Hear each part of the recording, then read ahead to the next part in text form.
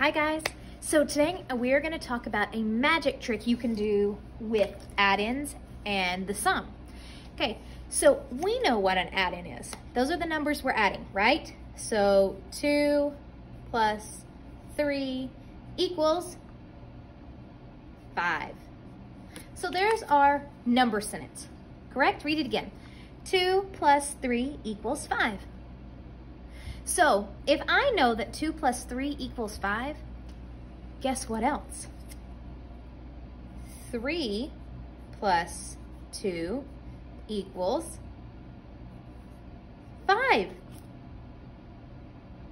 So if I know this one, I know that this one's true too, right? Because, and I'll show you, every one of these, right, the dots, 1, 2, 3, how many dots are here together? 1, 2, 3, 4, 5. So that equals 5 over here, right? 1, 2, 3, 4, 5 dots here. So let's see if it also equals it here. 1, 2, 3, 1, 2, 1, 2, 3, 4, 5, 1, 2, 3, 4, 5. The answer is the same because we're putting in the same numbers. Does that make sense? So 2 plus 3 and 3 plus 2 are the same. So let's try that again.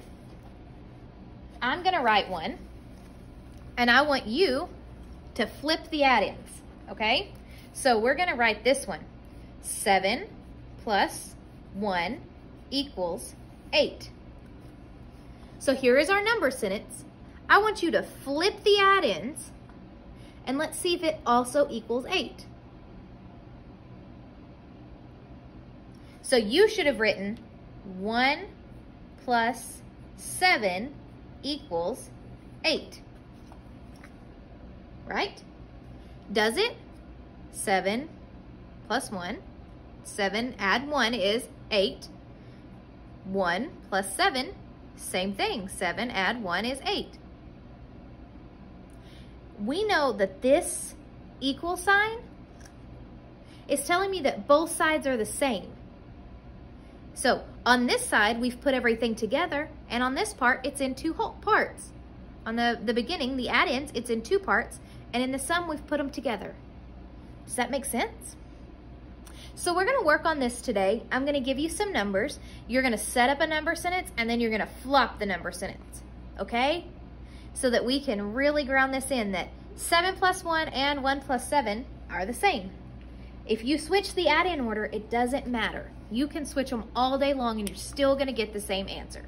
Even if they're a huge number like 1,000 plus 2, what would the answer be? 1,002.